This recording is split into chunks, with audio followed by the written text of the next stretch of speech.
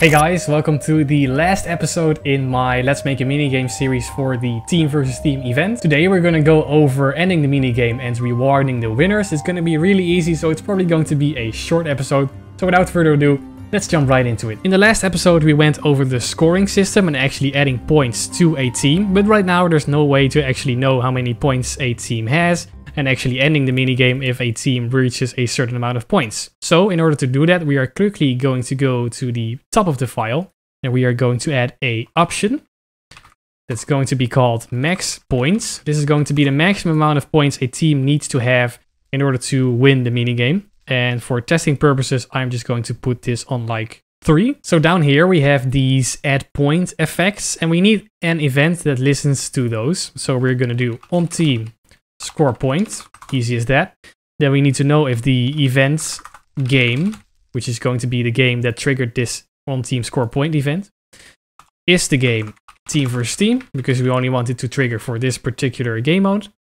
Then we need to get the amount of points of the team that scored this particular point. We can do that by doing raw points. So if raw points of the event team is equal to our option max points, just like that. And if it is, we are going to end the minigame. So let's add a comment that says end the game. And all we have to do is, just like in the stop command we made right over here, we need to stop the game and then delete it as well. So stop game team versus team and then delete the game team versus team. But before we do this, we should probably reward the winners, because if I have ended and deleted the game, there's no way to actually know what the team of a player was. So we're going to go in front of this before the end game. We are going to do our little broadcast first, which is going to say event team has won team versus team. Probably in like something gold and then like a cool aqua color, which is B. Then we are going to get all the players in the current world. So that's loop all players in the world. And then we had our variable, which we created in the first episode, team versus team world. Okay, perfect.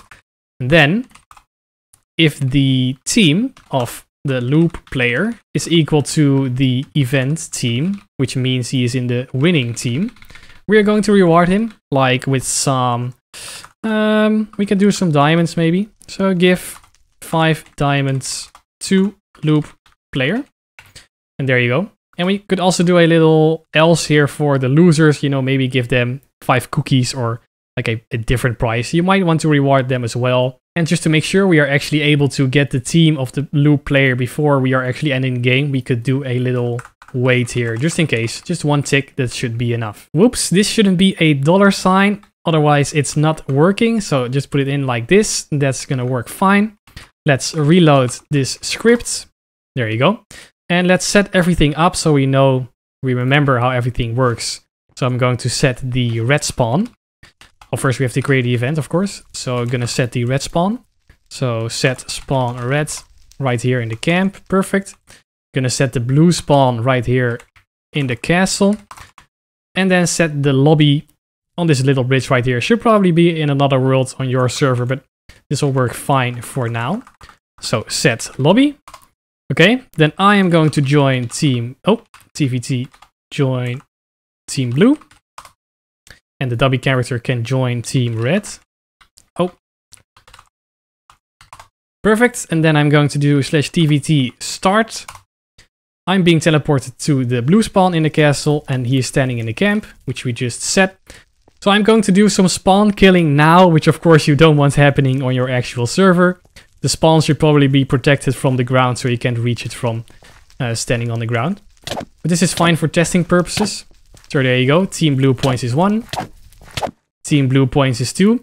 And if I kill him one more time now, I should be teleported. We should both be teleported to the lobby. I should receive 5 diamonds.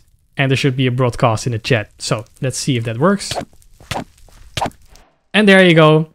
Blue has won team versus team. Team blue points is now 3. And I have, as you can see, 5 diamonds in my inventory. So guys, it's all working. It's really bare bones as I said, but it works. It's a simple team versus team minigame. I hope you guys like this. Of course, everything is in the description down below. You can look at the script again. If you have any questions, please do so in the comments or on my Discord server. I'll be more than happy to help you out. I hope you like this series, and I will see you guys in the next one.